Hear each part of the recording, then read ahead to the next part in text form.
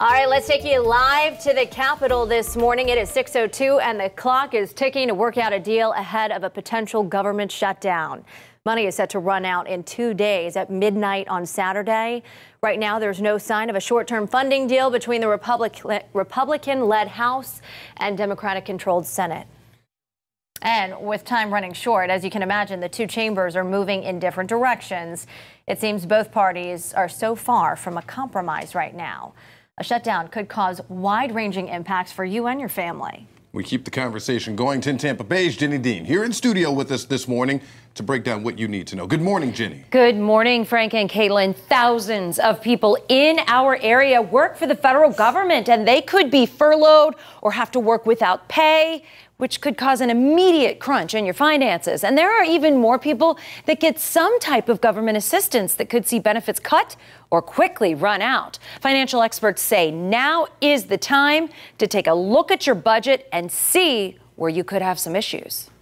If someone does anticipate, difficulty in paying bills, people don't realize this, but contact your creditors first. All your service providers, mortgage, lenders, utility companies in advance. If you do it in advance, you'd be surprised how many of them will work with you to set up a payment plan, or even sometimes they help you defer payments. Yeah, look for all those little hidden things in your budget, too, that you don't really need right now, and put off big purchases just till you know exactly how it's going to affect you. Yeah, we also wonder about the IRS, too, right? Government agencies. Yes, this one is very interesting. Our Verify team looked into this. They are still in the process of developing a contingency plan. That includes furloughing employees or even possibly shutting it all down. So any refunds that you might be expecting, that could be delayed. Yeah, great insight there, Jenny. Let's do this right here. Going to go to traffic reporter Sarah Rosario. She has some insight on how this could impact our roads. Good morning, Sarah.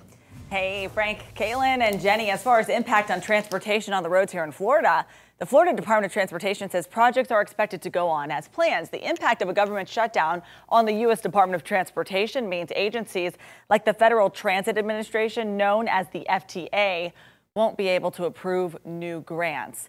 The FTA provides financial and technical assistance to local public transit systems, including buses, subways, light rail, commuter rail, trolleys, and ferries.